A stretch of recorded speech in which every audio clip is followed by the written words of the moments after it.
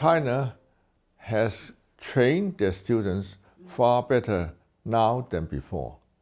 We have almost, I would say, the world's best high school students and undergraduate students in mathematics. And they are able to study within China themselves. So a major event like ICM happening in China, or especially in Beijing City, it would be great encouragement for them to develop their own way to learn how mathematics should behave in China. And it's like Olympics.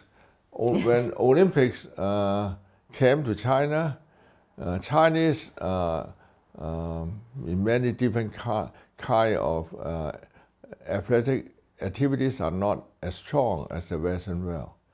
After 30 to 40 years development, now the Chinese performance in Olympics is among the very best. So we hope to see the same thing happen. After a major conference in China, the Chinese young mathematicians will be so encouraged that they will charge on to lead the world also. Now I understand there are two other candidates, for example, Japan and also the UK. How much competitive edge do you think you have, you and your colleagues?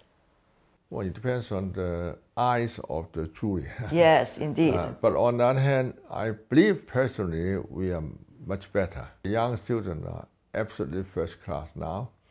After 5 years, they will perform and perform in an excellent manner. And I don't think Japan or England has that many young students growing up.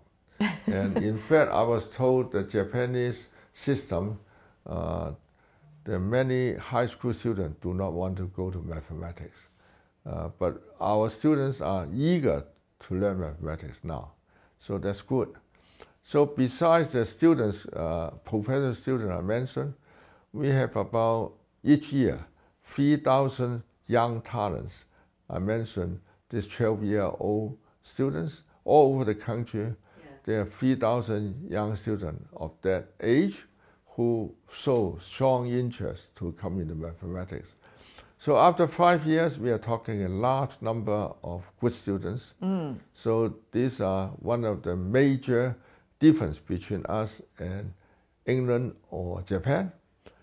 Beyond that, the country is getting richer in investing into basic science.